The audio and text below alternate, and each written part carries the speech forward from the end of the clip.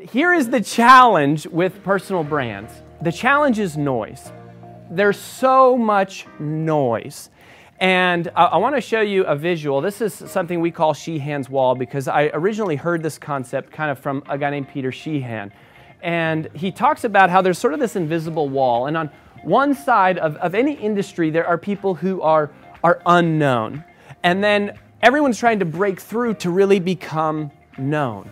And what happens is you get all of this different advice about you should have these different messages, right? You should talk about whatever is the hot topic, or you should be in all these different mediums, right? You should be on Medium and LinkedIn and Instagram or whatever, or all these different business models, like I need to have a membership, or no, I need video courses, or it's coaching or consulting.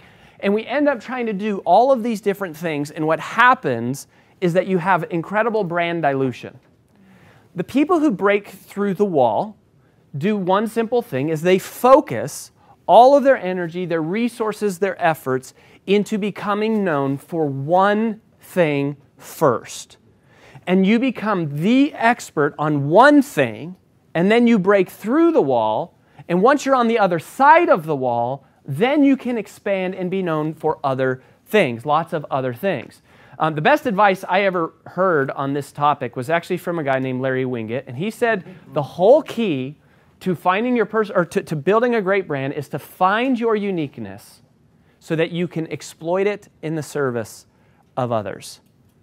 Find your uniqueness so you can exploit it in the service of others. So this brings us then to the question of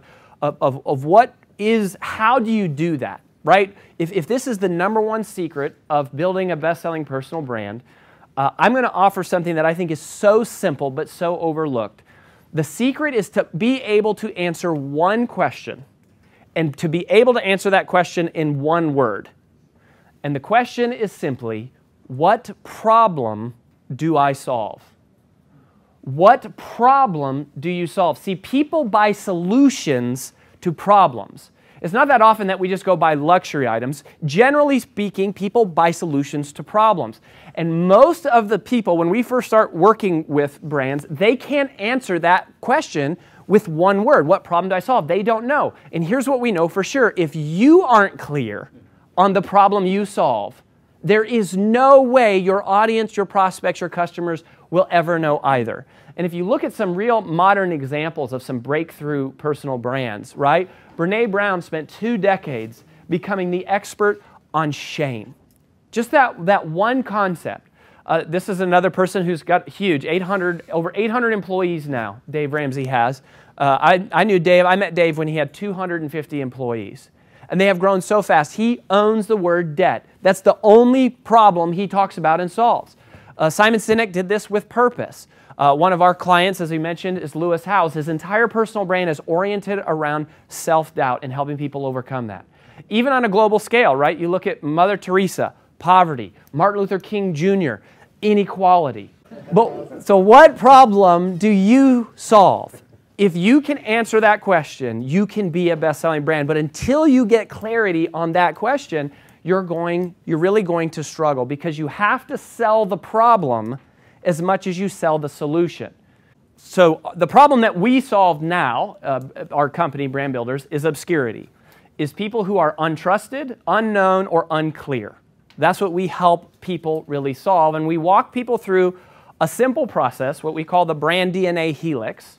And you can snap a quick picture of this if you want. It's 6 basic questions that, as you answer these 6 questions for each person, you find at the intersection between who the world needs you to be and who you were designed to be. At that intersection is where your uniqueness lives. So if that is something that you struggle with, I'd be happy to talk with you sometime over the next couple days. Just come and say hello.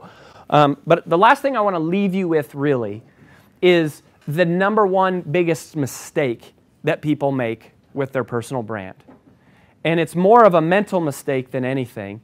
And the big mistake is that you don't want to make your personal brand about you. Your personal brand is not about you.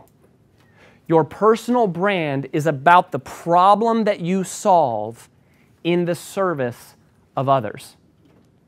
And some of you have been resistant to building a personal brand because you say, oh, I don't understand that technology, or I don't like the Facebook, or I don't have time for this, or whatever it is. But I guarantee you, whenever you have those limiting beliefs, it's because you're thinking about yourself. And you're not thinking about the people who need the solution to the problem that you were uniquely designed to solve. You see, you never feel fear when the mission to serve is clear. And so if you're afraid or you're resistant, it's because you're thinking about yourself, period. That's the biggest mistake that everybody makes with the personal brand. So it's not about ego, it's not about vanity, it's about solving a problem. And if we all are addicted to something, which some people make the case that we are, if we are all addicted to something, then service is just the addiction with the best byproducts. Thank you very much.